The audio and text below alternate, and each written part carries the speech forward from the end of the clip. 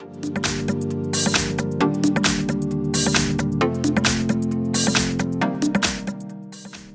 everyone, in front of me I've got Xiaomi Mi A2 Lite, and let me share with you how to change system language on this device. So first of all, let's enter the settings, and now let's scroll down to the very bottom and tap on system. Now let's tap on languages and input and enter languages. And as you can see here, we've got the list of previously added languages. We've got only English right now, so let's change it. Let's tap on add a language. And here we've been transferred to the full list of all available languages from which we can choose. So all you have to do right now is to simply find it and tap on it. So I will pick maybe French. Let me pick French. Let's tap on it.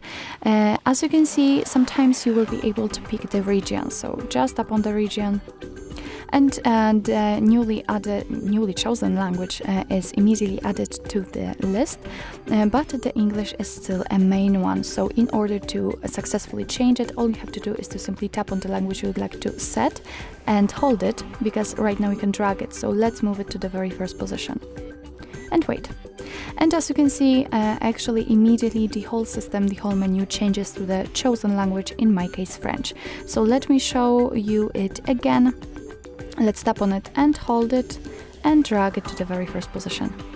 And the same situation, it immediately changes to English.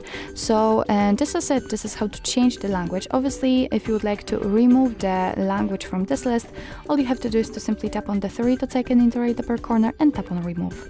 Now just mark the language you would like to remove and tap on the trash bin icon.